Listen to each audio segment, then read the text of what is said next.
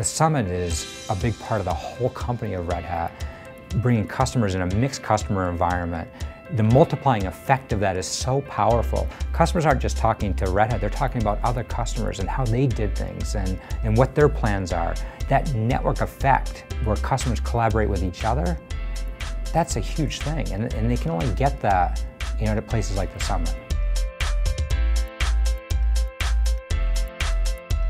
We talk about the size of the open source communities and the power of getting involved, but it's that connection when people can actually see it and see the passion and the drive and what's happening, it really starts to suck people in and they can see the power of what this model can do. And you can only do that if you're there live. I've had countless customers say, I learned more in 2 days than I have in the last year working with the technology. You'll see our engineering managers delivering roadmaps about technologies from the middleware side of the house platform, virtualization, cloud. So it's a great opportunity to hear straight from the horse's mouth what's coming in the next generation.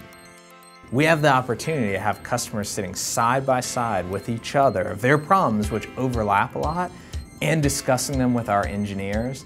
And there aren't a lot of vehicles for people to do that and do that really well. We actually do sessions at the booth. We have product managers from all the products doing sessions on our booth that you can just walk up and ask your product manager, hey, well, what are we doing here? What's the strategy?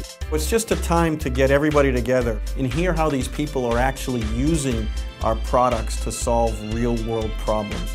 And have them indelibly put their mark on the future of IT technology.